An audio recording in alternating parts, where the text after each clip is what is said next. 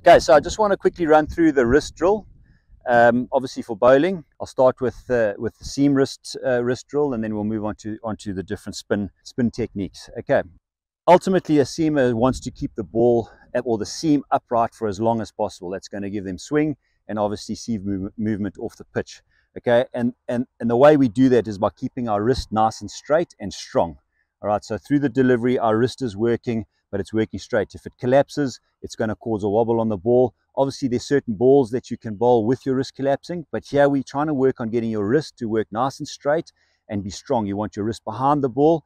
It obviously will help the seam to stay upright, to give you that swing and bounce, but it also gives you more speed and obviously accuracy. Okay, and it's a very simple drill. Okay, all you're going to do is you're going to obviously make sure that your child's holding the ball correctly first. We're not going to try bowl in swingers, out swingers. We're keeping the fingers straight down the seam, thumb on the seam. Okay, your ring finger on the side of the ball.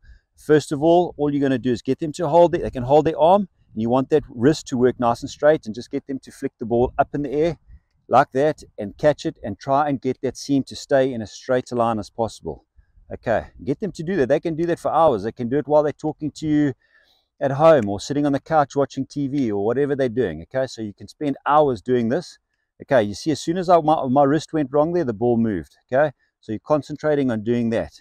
Okay, careful that their hand's not going to the side or their fingers not going to the side. You want that wrist nice and straight, fingers straight down the seam.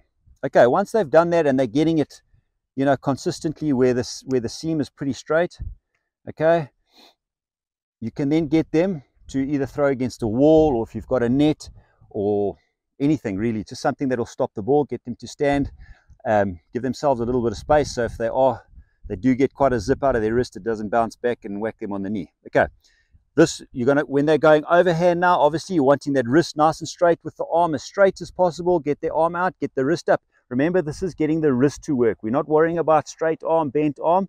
We're working on the wrist, getting the wrist behind the ball so that the seam stays upright. Okay, and all they're going to do is get them to stand in front of that net or the wall and get them to roll their wrist over the ball. Okay, and you want them to try and get that seam to stay upright the whole way. Okay, if you can video it, even better, because then they can watch and they can see, but they will know, as I can see from here, whether I've done it correctly or the ball's wobbling. And the minute the ball starts to wobble, it means my wrist isn't straight.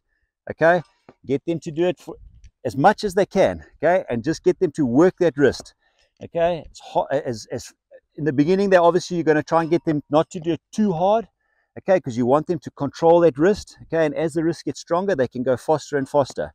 Okay, but the point is to get that seam to stay upright for with as little wobble as possible. Okay, and that's pretty much the wrist drill.